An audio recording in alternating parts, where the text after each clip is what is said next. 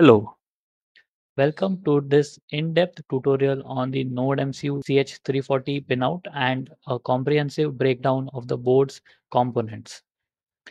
If you are diving into the world of IoT with NodeMCU, understanding the intricacies of this powerful board is crucial.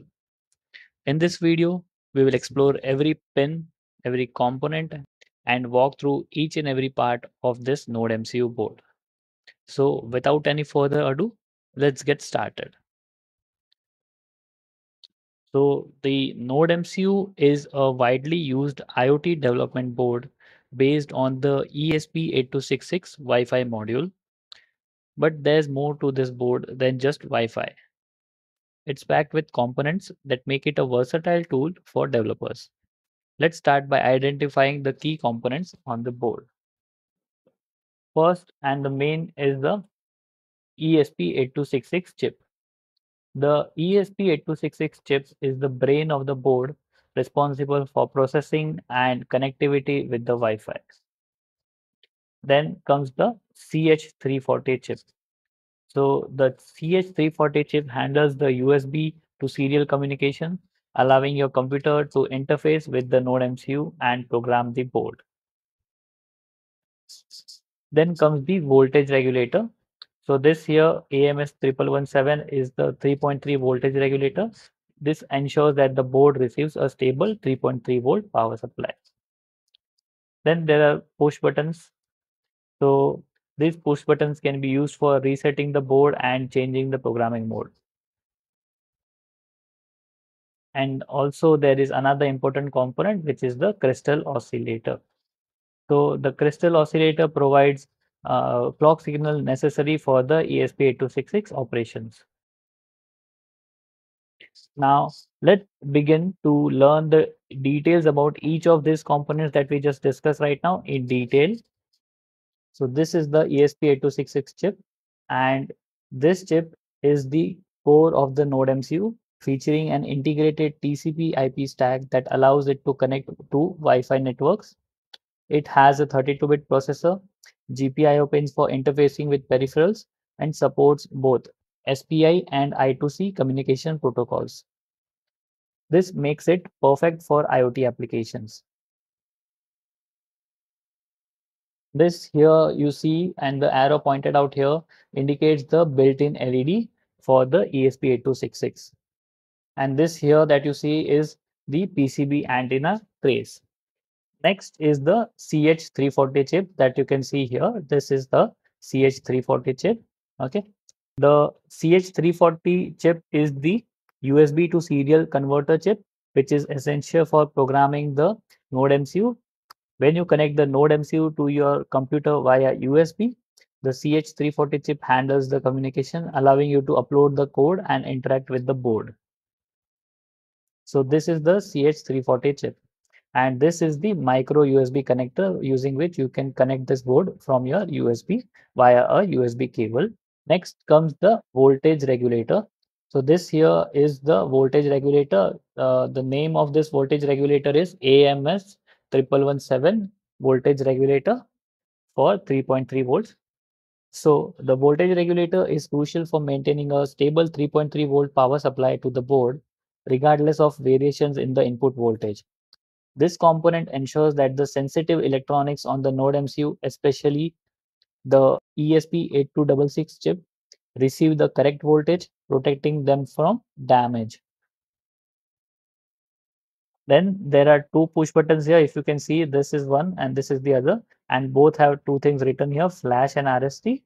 So these two push buttons are the reset and the flash push button. So reset is labeled as RST and the flash is labeled as flash button.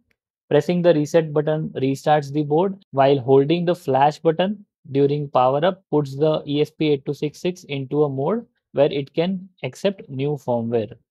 Then the next component is our crystal oscillator.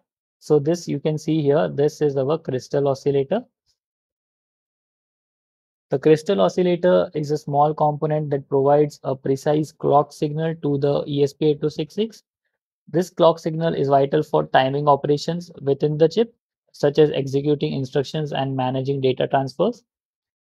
Now let's delve into the NodeMCU's pinout. So this here you can see are the pins that we can use for different operations, and understanding these pins is key to interfacing the board with various sensors, actuators, and other peripherals. Starting with the power pins, the board has V in pin, G pin, 3V pin, and if you can see here, the same things are repeating here, 3V and G. G is also present here. G is also present here. So these are the power pins. The V in pin is there to help you connect an external power source, usually a 5-volt supply. The onboard voltage regulator then steps it down to 3.3-volt supply. So basically using this V in pin, you can power on the NodeMCU board from a 5-volt supply.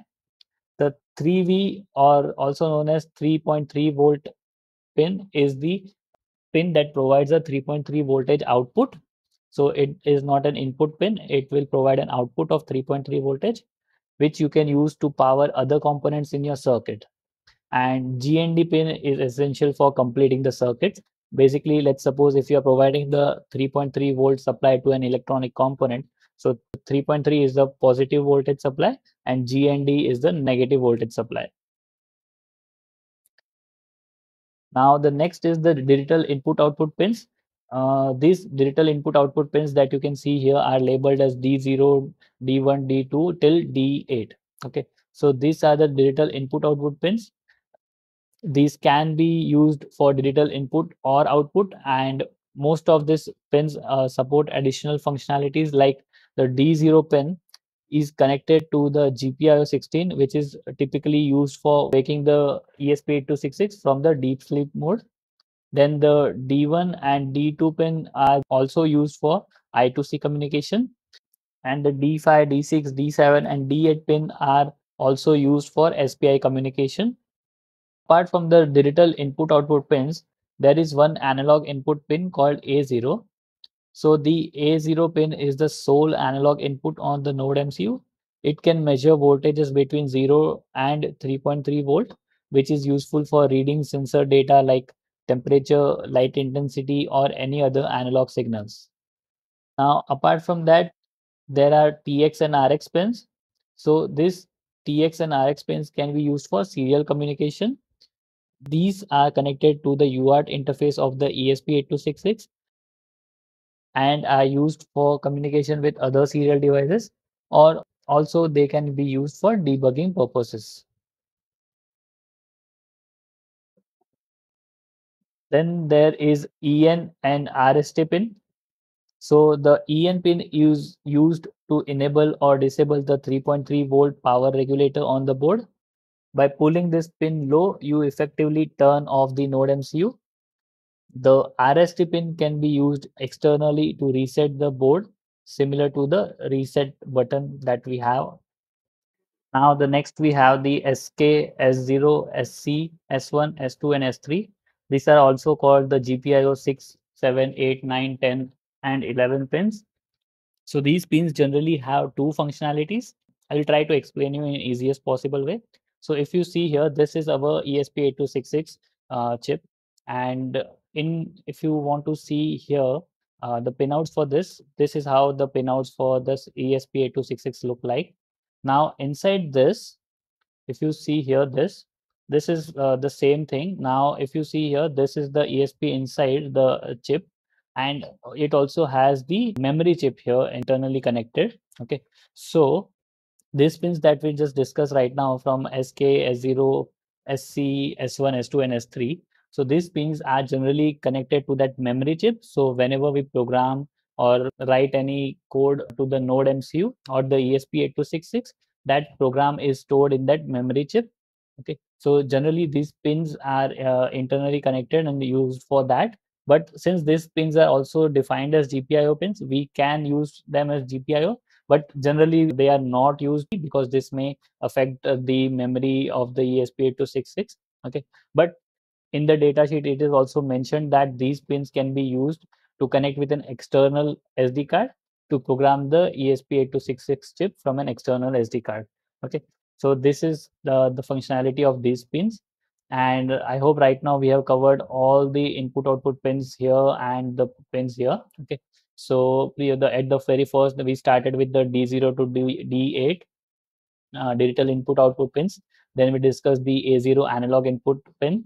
Okay, so this is only an analog input pin. This can't provide an analog output pin. Okay, remember that.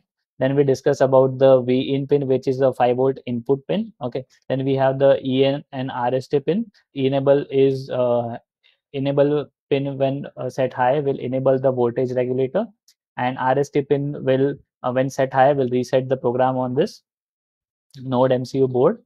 And G pin is the ground pin, and the 3V pin or the 3V pin here is the 3.3 voltage pin, power and external component.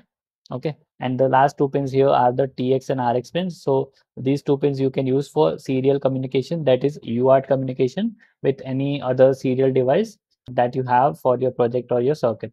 Okay. So these are all the pins that we have for the node MCU.